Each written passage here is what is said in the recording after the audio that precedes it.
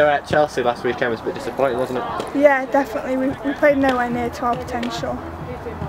And now we've got Birmingham obviously next Sunday. Yeah, looking forward to that one? yeah, we're really looking forward to putting the wrongs right against Birmingham. We've worked on everything in training, so we're looking forward to going to Birmingham and showing what we can actually do and hopefully coming away with 3 points. Are you confident of getting a result then? Yeah, definitely. I think we can. Just be more clinical in front of net, especially me.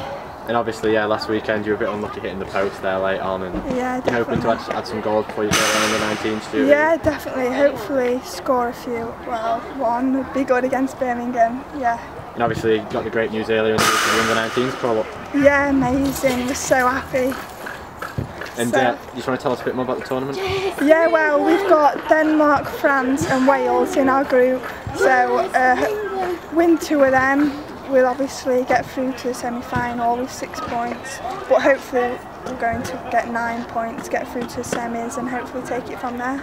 And of course you took to Twitter last Sunday after the game as well to answer the fans' questions. Yeah, Did you I enjoy loved that, the questions and answers, yeah. I loved all the questions, I enjoyed answering them. Thanks Jess. Thank you.